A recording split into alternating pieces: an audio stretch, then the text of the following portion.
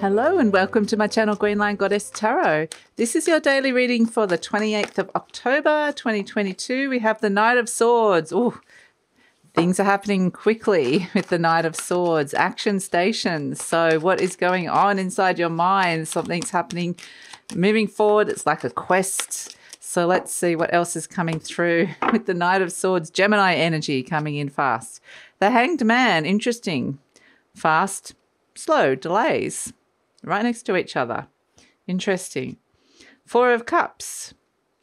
Yep, not sure about something, feeling a bit like bored, disillusioned. The Judgment energy, reevaluation. And boom, the Tower. Okay, wow. And wow, the Nine of Pentacles. My goodness, it's like 4 seasons inside your mind today. This is just like, what is going on? The Nine of Pentacles is, very eclipse-like energy with the Tower and the Judgment. My goodness, there's some sort of revelation about and a moment of enlightenment that's coming through about what's on offer emotionally at the moment, where you're bored or disillusioned or frustrated. And it's kind of this sense of wanting to bring in some independent energy, wanting to bring in some self-sufficiency. Where are you doing things on your own? Where do you want to be doing things with other people, or where do you want more independence? It's just this sense that it's like just when something felt a bit blur, like the Hanged Man and the Four of Cups is where things feel really stagnant and emotionally stagnant and you're just not really sure. But it also can mean there's delays and, just been waiting and waiting around.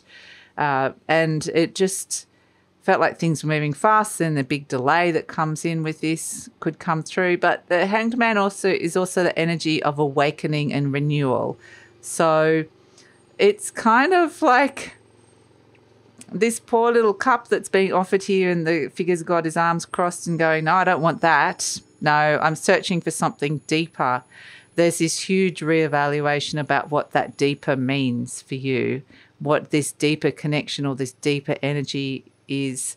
And with the Judgment and the Tower energy, boom, it could really just blow your mind what sort of answers you come to in that moment. But ultimately, it's about freedom, releasing yourself from some very old energies. And this is kind of still part of the detox that we were seeing yesterday. It's kind of like this is some of the dredges of it. There's the murky, just kind of more cloudy, old karmic kind of emotional, stagnant emotions that have been around. And boom, they're just wanting to release, and it can all happen very, very quickly.